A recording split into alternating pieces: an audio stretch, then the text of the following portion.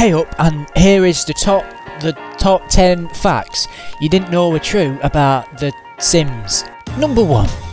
Sims actually stands for Superimposed Mechanical Simulation, which was what it was originally going to be, because it was going to be about a mechanical simulation that was superimposed, but I don't know much about that, so you'll have to contact him about it, I think. Number 2. In The Sims 4, The Ballad of Gay Tony, your sim can get so angry that it opens the bloody curtains! I can't bloody believe it! Number 3.